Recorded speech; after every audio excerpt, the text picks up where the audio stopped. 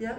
So we've got a tank full of lovely, healthy fish in here. Yes, Dean's been keeping it very healthy. Yeah, they look Got very some babies nice. up the top. But your light might look a bit damp because to see the lids really need cleaning. Oh, right. See all this, put them in the dishwasher. They need I've got cleaning. a dishwasher in my new house. Sure. So, and then we've got all this duckweed that right.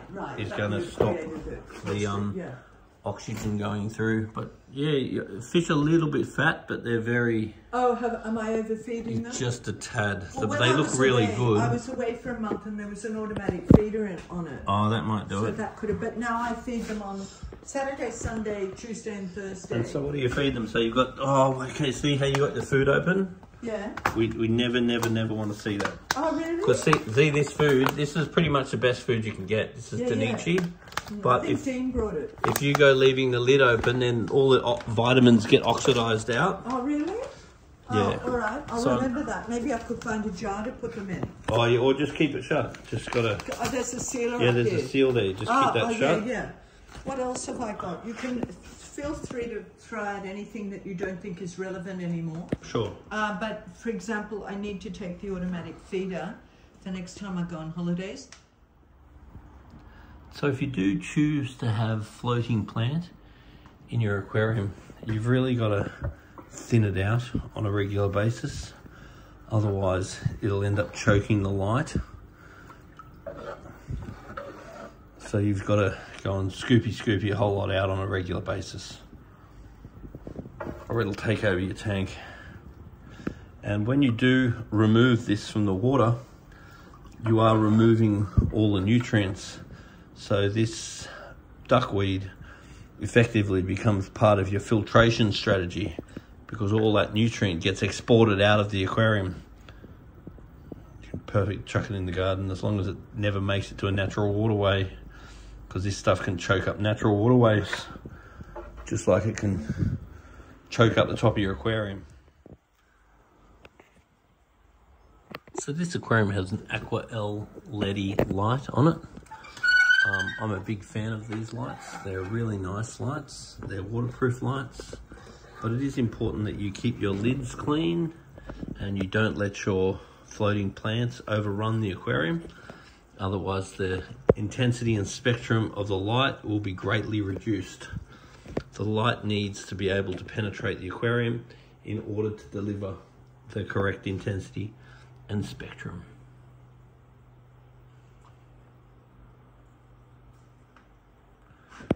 It's a beautiful tank, and it is not too heavily populated, which makes it easier to maintain. If you end up putting more fish in, you find it's more effort to maintain. Very busy, very beautiful tank. So whenever you're doing anything major with the aquarium, it's really good just to start with a test. In this case, the ammonia and nitrite is 0, which is good. There's just a little bit of nitrate and phosphate, which is good. But the pH, KH and GH are all too low. So the water change that I do is going to help buff that up a little bit. And I'll raise the GH and KH because I definitely don't want them sitting at 0. I've just given the canister a nice clean. It actually wasn't very dirty.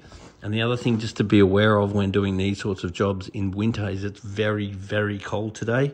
So I'm going to try to keep as much of the water as possible because I don't want to shock the fish by introducing too much cold water. Now, if you ever notice this black algae growing all over your plants, then you want to start dosing the aquarium with something like Carbomax or Flourish Excel, and then the organic carbon should be able to favor the plant over the algae, and you'll find that you should be able to get on top of this algae by slowly increasing your dose rate. So dosing Flourish Excel or similar as an organic carbon product, and making sure that you have some sort of fertilizer. If you notice your leaves going yellow at all, then something like Flourish, that would be a perfect product to make sure these leaves stay nice and green and they don't get overrun by blackbeard algae. You also got to be aware when doing these sorts of jobs that when you're uprooting the tank like this, lots of babies become exposed. So you just need to be aware of those little babies to try to look after them, because some people are very precious about their little babies. You don't want them getting eaten by the other fish or getting injured during a relocation like this.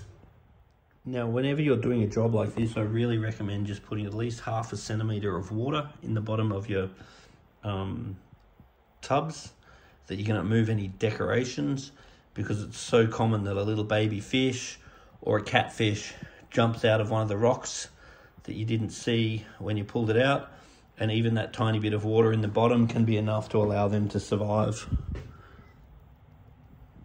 Lots of babies. I'm a big fan of having backup filters. In this case, we have a Aquarium Turbo filter, which is a real favourite filter of mine.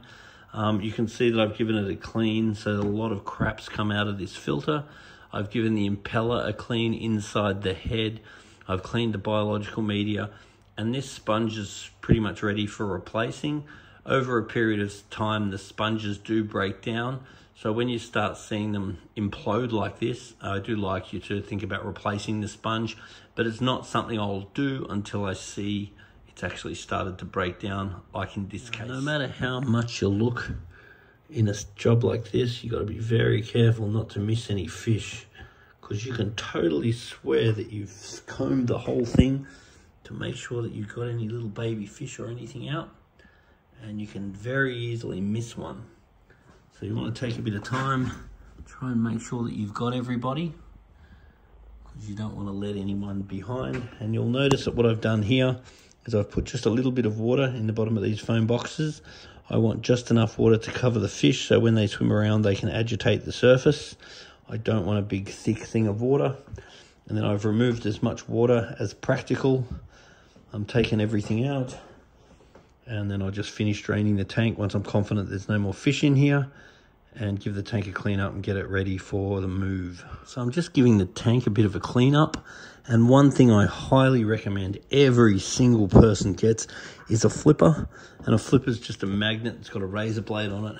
It is the absolute best thing for giving the tank a bit of a clean.